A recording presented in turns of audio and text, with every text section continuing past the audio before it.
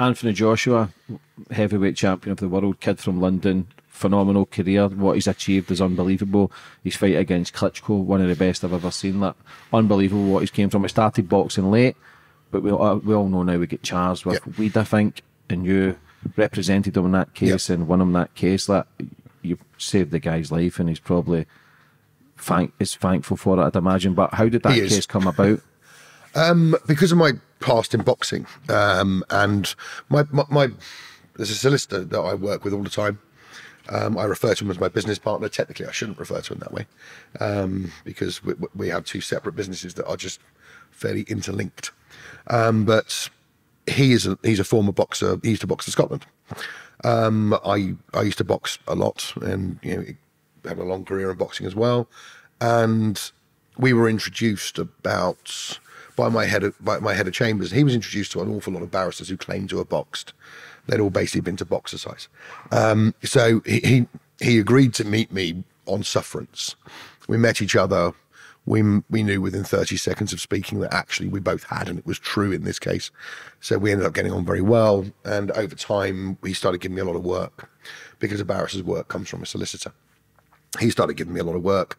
I started sending a lot of my contacts to him to then come back to me, because you can't go to a barrister unless you go through a solicitor. And we started working together a hell of a lot. We were both very well known in the boxing world, him more than me. He was very well known in the boxing world because he did an awful lot of contract work for them. Now, I don't know anything about contract work, so I would look after people when they got in trouble, either disciplinary in the sport, so doping, or going too far in the ring, much rarer, harder to do that, or getting in trouble outside.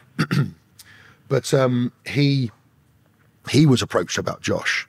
Now, we'd never heard of him. We knew he'd won the ABAs at this point, and I think we had heard the name, but we didn't know who he was.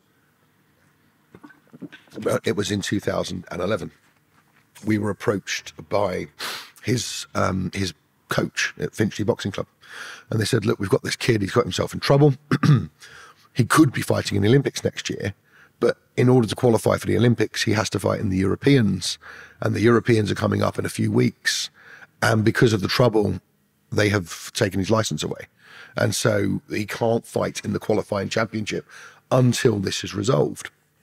So we got it expedited, got it all sorted out for as quick as we possibly could, and we went to court for trial. And when we went to court for trial, I couldn't win the case. We knew we couldn't actually win the case in the circumstances. So we had a very sensible conversation with the prosecutor and a sensible conversation with the judge. And the conversation we basically had was, look, yeah, we understand that he's committed the offence. We understand that it is what it is. And I don't mind saying that publicly, because obviously he's been very straight about it himself. He's on record, he's in a book. Otherwise, I'd have to be much more circumspect. But the reality is he'd done what he'd done. But the punishment was going to end his career. The punishment would have ended his career. The punishment he would never have fought in the Europeans. Without fighting in the Europeans, he couldn't have fought in the Olympics, etc., etc. So on the back of all of that, I just fronted that up to the judge and said, the reality is we'll have to fight this case, and then we'll lose this case. But if he was to plead guilty to possession, which obviously he's guilty of as well, if he was to plead guilty of possession, you could give him the harshest possible period of unpaid work. That would allow him to get his license back. It would allow him to fight in the Europeans. It would allow him to fight in the Olympics. It would allow him in his future to fight in America, which he could never have done if he'd had a supply on his record. It allows him to have his life. It also allows him to spend 300 hours in boxing clubs in a few months' time, once he's famous, helping kids who might otherwise be on the streets. So it allows it to be paid forward. And as an outcome for a case like this, for a kilo of cannabis, as an outcome for a case like this, surely that's a far more positive outcome to society than sending him into a prison for a short amount of time, ruining his future, no career left. Surely that's better. The judge agreed. Prosecutor ultimately agreed with some encouragement from the judge. And that's the route we went down. And as you say, that the next day, Scott, the solicitor, jumped on the train up to Cardiff, got before the ABAs, basically made the same submission, say, look, he's not guilty of supply. He's just guilty of possession. You can give him his license back. They did that. He went to the Europeans. He came second, but second was good enough to qualify for the Olympics, and the rest is history. And you mentioned the Klitschko fight. He gave me ringside seats to that, and I couldn't go because of a bloody family wedding. No. And I sat at the family, and it wasn't even my family; it was my wife's family. I sat at the wedding watching the fights with my wife kicking me under the table. I was like, look, I didn't go to the fight. I'm at least watching the fight. It's just, because they didn't start boxing till late. Now, that's why I've got to give him so much credit for everything he's achieved. He's just a kid from London. Yep. He tried to, that survival mode, and you know yourself in these streets, it's drink, drugs, violence. That was the norm. And especially where he's from. He's from Watford, which is... Yeah, and to come through that and to then be champion of the world, yes, he's had a blip the last year or so, but that's boxing for you, especially the calibre of boxers now. And it's unbelievable what he's achieved and how much that case there is outpathed his whole life, man. But well, it's what they call a hinge of battle moment. I mean, where you go back to a saying about what ifs, and it's a what if or it's a hinge of battle.